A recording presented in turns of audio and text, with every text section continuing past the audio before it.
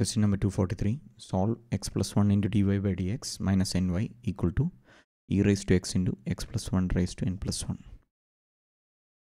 So rearranging, we have dy by dx is equal to plus y into, we have minus n by x+1 is equal to e raised to x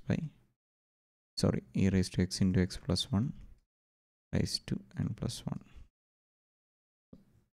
There is no, okay, so this is in the standard form, dy by of linear equation, dy by dx plus py equal to q, where p and q are functions of x alone. Here p equal to minus n by 1 plus x and q is equal to x+1 raised to n+1 into e raised to x. So we can find the integrating factor in such linear differential equations by using the formula integrating factor is equal to e raised to p dx.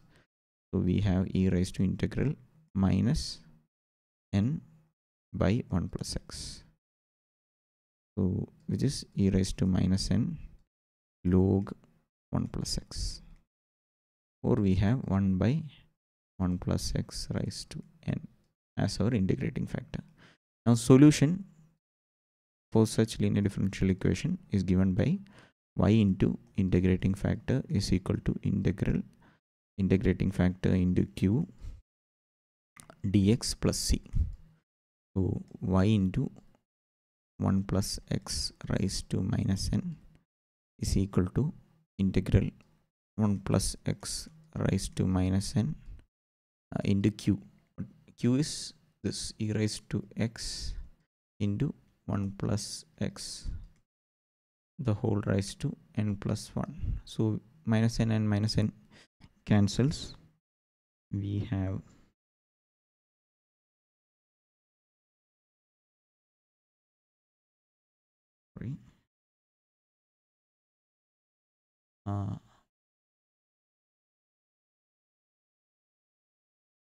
okay, I made a mistake here. So when you divide throughout by 1 plus x, this becomes n. I forgot to change that. So this is n. So this becomes n. Okay, sorry. So this becomes n. So here it is n.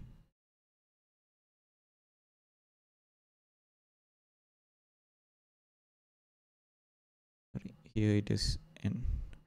So 1 plus x raised to minus n and 1 plus n cancels.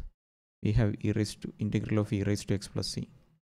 So this is y into 1 plus x raised to minus n is equal to integral e raised to x is e raised to x itself plus c.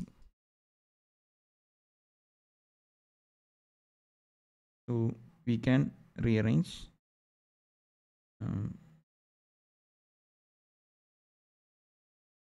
this if we want, but yeah, this is the final answer. So where c is an arbitrary constant, I'm not going to write that. Okay, these are the steps. This is a simple question. This is the solution to question number 243.